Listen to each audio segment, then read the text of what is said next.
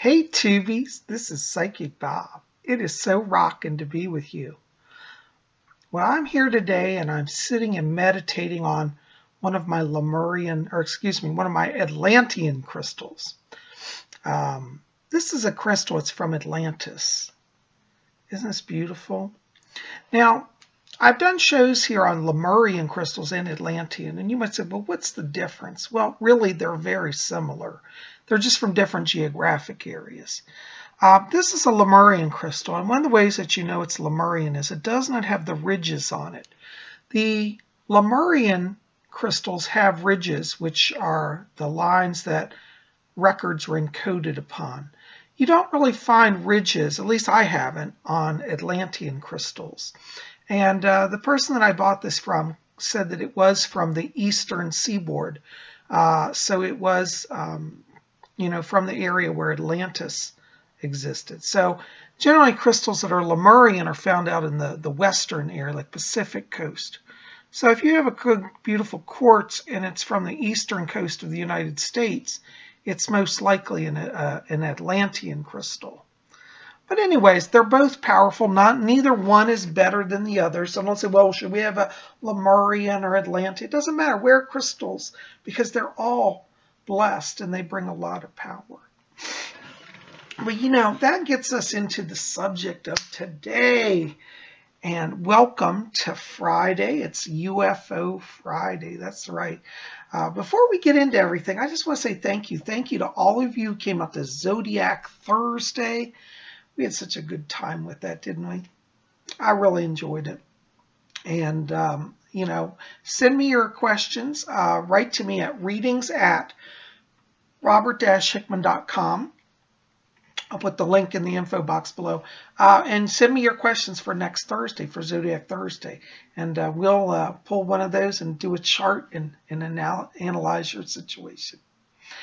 Well, here it is. It's UFO Friday. And I'm sitting here today. I've been looking at this amazing book. This is one of my favorite books. This is called Return to Atlantis. And this is from the Unarius Society. Isn't that beautiful? Unarius is a group that studies UFO phenomena and ancient cultures. And this book was channeled by two people. It was Ruth Norman. There's a picture of her. She's one of the founders of Unarius.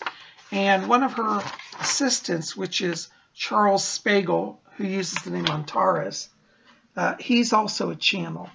And they both received this transmission from the Pleiadians. And it tells about life on Earth and life in Atlantis. And I think it's absolutely fascinating because, when we talk about the UFO phenomena, we have to look at the entire history of the human race. And I'll tell you, as a psychic, right now, I am finding an amazing experience. I have a lot of people coming for readings, and I'm seeing a lot of people who are literally Atlanteans from ancient Atlantis reincarnated. And it's so amazing because when I tell them, I say, you have had a previous life in Atlantis. I've never had somebody go, what? I've had almost every single person said, I believe that. I can feel that. I know that's true. It's got me thinking, like, why are we seeing so many Atlanteans reincarnated? Well, I think it got me thinking about, the whole history of Atlantis and what all that means. And I've done other videos on that, but I think it's worth today talking about Atlantis, particularly in relation to our times we're living in, and in also relation to the UFOs. Now, one of the other big themes that I've been seeing as a psychic is a lot of people coming for readings who are saying to me, Psychic Bob, I have been in contact with aliens. I feel they're talking to me. I'm receiving messages. I also get people saying, I've been abducted. I've been aboard the craft. And most of them said they don't feel afraid of the abductions. They feel, in fact, they're really more visitors. They're invited onto the craft rather than being forcibly taken. Now, You know, we've talked about the different brands of aliens or branches or races. The ones who seem to create the most trauma are the gray aliens. They're the ones with the big eyes. Let me put a gray up here for you.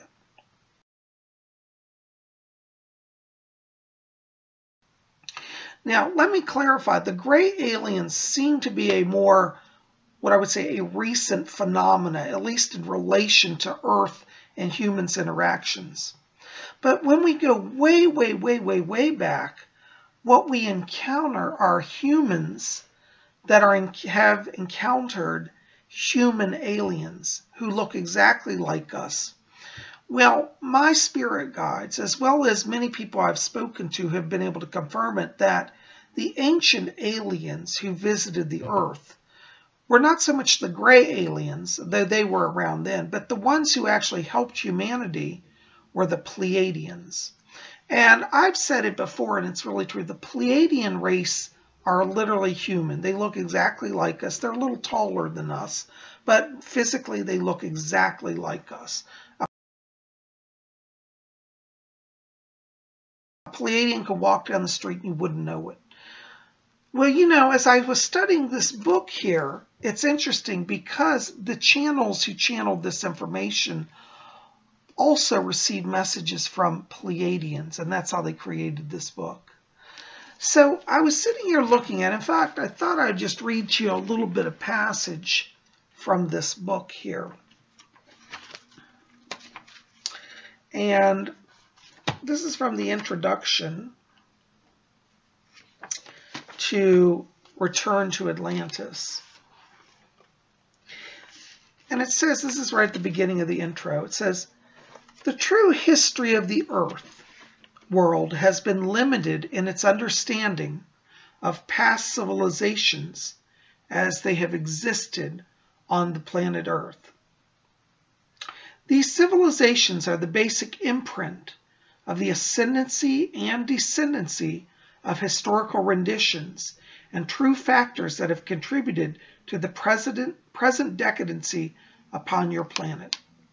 Atlantis is a reality within the minds of all Earth people, although they may not be consciously aware of memories that have been inscribed within their mental structures. But still, the influence is a definite factor within the life patterns of all inhabitants on planet Earth. In this book, Return to Atlantis, the beautiful jewel of this island continent is exposed, and the many-faceted reflections of those higher minds who were the founders of this great civilization are brought to the surface in such a way that the individual will, as he is scanning the word structures, remember his own experiences from this time of over 60,000 years ago. At its height, the Atlantean civilization was a paradise on Earth. Each soul, as he expressed his own positive bias into this society, was experiencing the fruits that were the labor of love of the cosmic brothers, the space brothers, who had initiated this mission on the planet Earth. The technology as it flourished and found a greater receptivity within the minds of those individuals who were living at this time, truly was a technology that was based upon those spiritual principles, which were the giving of self and the understanding of man as spirit. Brotherly love and compassion for all life forms were the basic principles upon which this society was established. Anyways, I could go on and on. This is an amazing book. But what's interesting is that right from the beginning, they confirm that it was the Space Brethren, the Pleiadian. Later on, they explain it's the Pleiadians who had a hand in the colonization and development of life on Earth. Now, you know, why I think that we're having so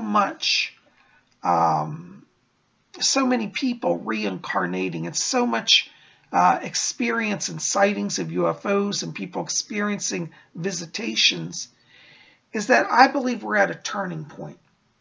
Now, as many of you know, I always talk about astrology here. And in astrology, we talk about turning into the age of Aquarius. And the age of Aquarius is the age of enlightenment. It's peace and brotherhood. We are leaving the age of Pisces. And the age of Pisces was the age of religious doctrine, order, and structure. And it certainly had its time and its place in society. But now we're stepping into the age of Aquarius. And Aquarius, as you know, or may not know, but it is an air sign, which means the power of the mind. And I think it's this literal revolving of the cosmic cycle into the age of Aquarius, which is bringing a lot of souls into the earth now, that people want to be part of it. As I said, I've encountered a lot of people that are Atlanteans reincarnated. And it makes me really have to say why. And I've come to the conclusion that the Earth, to make a successful transition into the age of Aquarius, needs people who are of a higher mind. You see, this is why we're seeing a lot of, for example, institutions, and I'm not picking on anybody, but a lot of the traditional religious institutions of our day start to crumble. It's because people are tired of the old ways that limit them, and they're ready to, in a sense, start new. But really what they want to do is go back to what we know before. It's my belief that through contact with the aliens, we evolved a society of super high technology. Isn't that beautiful? We literally lived in palaces of crystals. We literally had pyramids of solid crystal. Now, what happened, though, was that, you see, not being in the age of Aquarius back when Atlantis first existed inhibited its ability to handle the knowledge and the technology. Atlantis destroyed itself. It's believed that there was a form of war, possibly like a nuclear war, that literally destroyed, a third of the planet and crushed all of the civilizations. Now, a lot of people used to say, oh, Atlantis, that's just a myth that psychics talk about. But very interestingly, many scientists are now finding remnants of lost cities off the eastern seaboard of the United States. And what is interesting is that the structures resemble ancient Greek temples, but they existed before the time of the Greek civilization. So historically, it does not fit the pattern. Now, there's also, and I've done a video on it before, but I'll just touch on it. Off of the coast of Bermuda, which is about an hour off of the coast of where I live, there is an underwater pyramid, and the capstone is solid crystal. Some people say the entire pyramid's crystal, some say the capstone. I'm not sure. I think it's actually the whole pyramid is crystal, though. But there have been people, and I've actually met people who have actually been out in boats and have told me directly, you can literally look down in the water because it's so clear there at night, and the pyramid literally glows.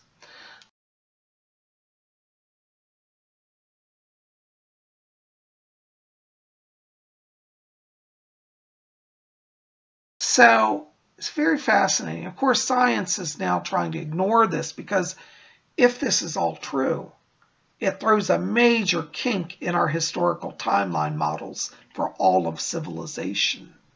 But you see, this is what the age of Aquarius is about. It's about us stepping into a higher reality, a new reality. This is why we're starting to see a lot of UFOs around the world, because in a sense, the space brethren are returning. They know the eternal cycle of life. They know that souls reincarnate, and they know that many ancient Atlanteans are now coming back to the earth. And with the people of Atlantis being reborn, this means that technology is going to flourish even more rapidly in the coming years. And we may even see the rebuilding of an Atlantis-like culture. I believe eventually that we'll start to see some cataclysms off the eastern seaboard, which will create earthquakes. And we may literally see some of the ancient structures and temples literally rise out of the ocean. Now, I know that sounds a little crazy and dramatic, but I'm not the only psychic who's seen it. You could research this. Many of us have seen it. Edgar Cayce even predicted it. So there's a lot of evidence now for this. And, you know, I want you to understand that, as I said, Atlantis is connected through, they advance through their connection with the Pleiadians. And I believe the Pleiadians are returning to Earth, and I do believe Atlantis will rise again. So anyways, that's just a little bit I want to share with you. I want you guys to think about it. You know, you might want to spend some time seeking out some crystals, get an Atlantean crystal, and wear it. See, I found out through channeling that I'm also an Atlantean reincarnated. And, you know, it's an amazing reality because whenever I touch an Atlantean crystal, it's like I'm transported there. I know that that exists. And deep within my soul, I also know that I've seen the Pleiadians face to face. So when the Pleiadians return to planet Earth, I think for many of us, this is going to be an awakening. It's not going to be like a terror. It's not going to be, oh my God, aliens are here. It'll be like, oh my God, I feel like I already know you.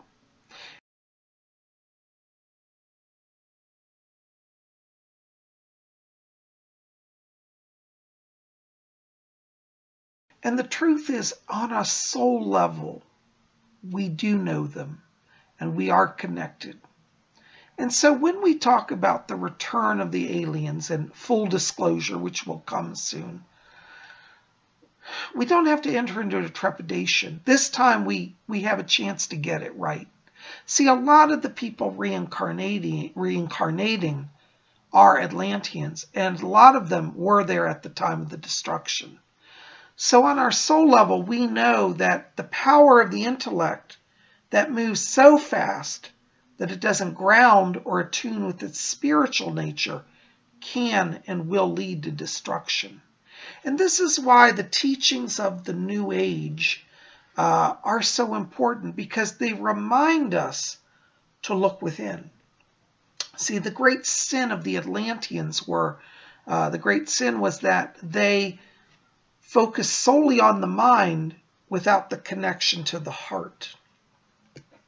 This book talks about the Lemurian culture as well a little bit. And I always say the great difference between Lemuria, which was in the Pacific, and Atlantis, which was in the Atlantic Ocean area, was that the Lemurians never lost touch with their heart.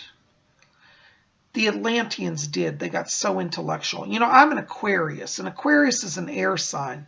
And one of the struggles for Aquarians is that we do get up in our head and we forget our heart, or we don't act with compassion.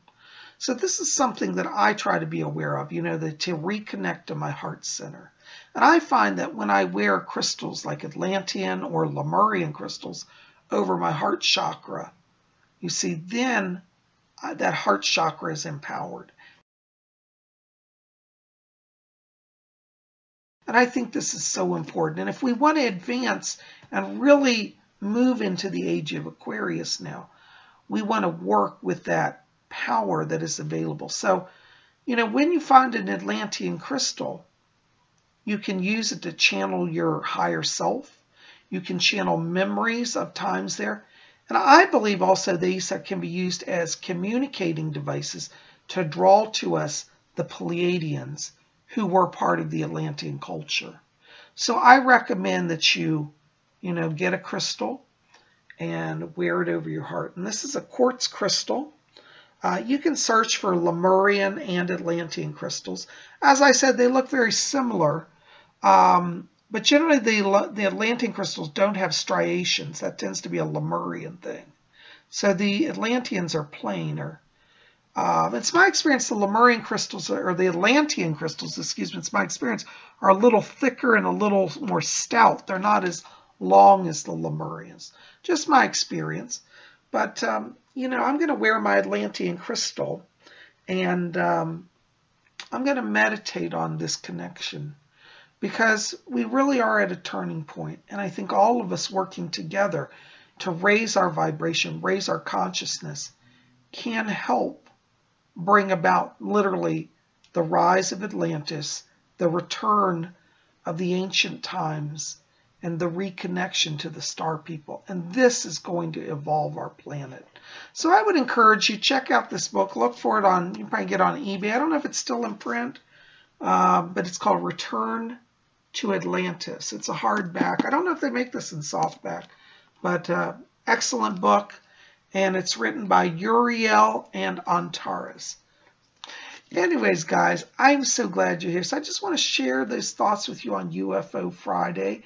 Tell me, listen, tell me in the box below, have you ever worn a crystal and had a connection to Atlantis? What was that like for you? Have you ever worn a crystal and felt a presence, a connection to the alien presence, the Palladians or any of the other aliens? I want to hear about that. Share with me your thoughts, you know, especially for those of you who live on the eastern coast of the United States, as I do. You know, have you felt that Atlantean power? I have. Whenever I go to the beach, like Virginia Beach, I feel like it's like just off the shore there, there's a whole reality under the ocean. I've sensed that.